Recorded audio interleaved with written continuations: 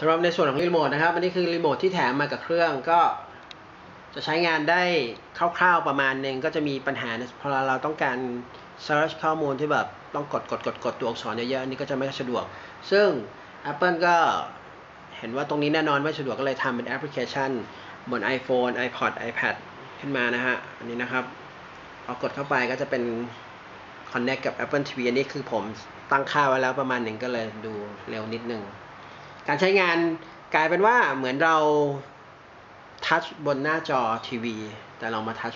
ตรงนี้แทนก็ลักษณะมันคล้ายๆกับการใช้จิ้มหน้าจอ iPhone ยังไงอย่างนั้นนะฮะจะประมาณนี้ข้อดีของการใช้แอปบน iPhone ลักษณะนี้ก็คือสามารถค้นหาเป็นภาษาไทยได้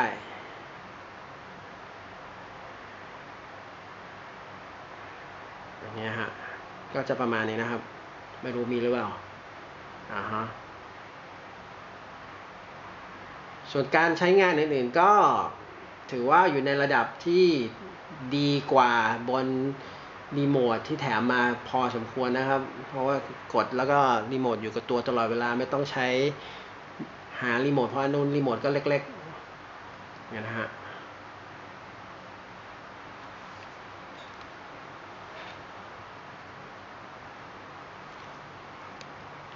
เดี๋ยวให้ดูบน iPad อีกอันหนึ่ง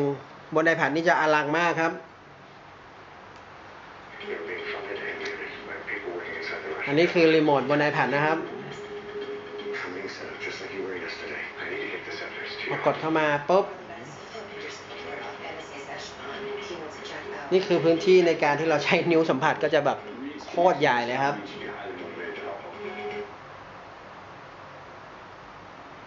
นี่จะอย่างเงี้ยฮะ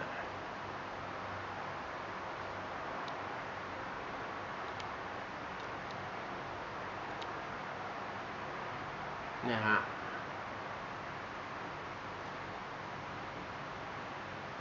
ก็บน iPad ก็จะค่อนข้างใหญ่มากเลยนะฮะก็ใครใช้ก็น่าจะไม่รู้ชอบหรือเปล่าแต่ผมว่า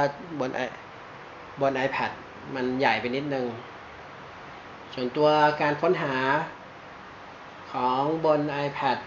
ก็คือคีย์บอร์ดก็จะขึ้นเป็นเต็มอย่างนี้เลยนะครับ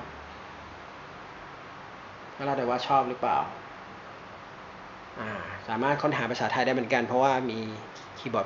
ภาษาไทยมาให้ในตัวแล้ว